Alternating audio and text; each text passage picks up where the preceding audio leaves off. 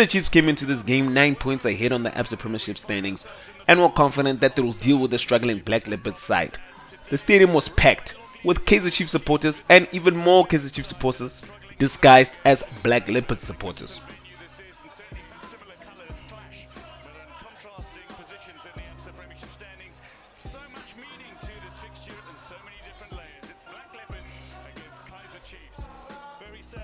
There was a moment of silence before the game for the passing of the PSL chairman's Ivan Koza's wife.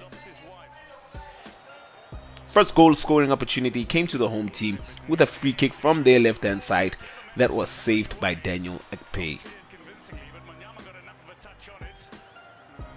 A beautiful delivery from a Chiefs corner was met by Samir Nukovic, who netted his 10th league goal and Amakosi's first goal of the game, which had Black Leopard supporters like, uh-oh.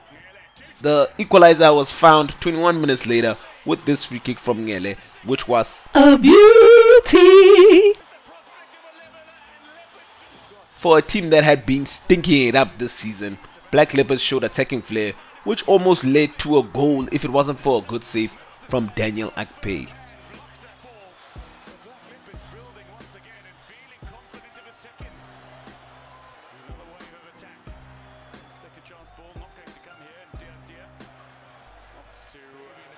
In the second half, Kaizer Chiefs went hunting for their equalizer and nearly got it via deflection that almost made the goalkeeper look silly.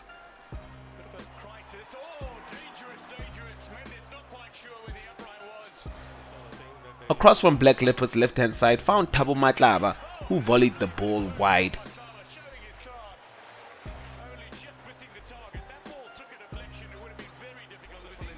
Good interplay between the Chiefs forwards led to a chance that was also struck wide. This chance would turn out to be the last of the game.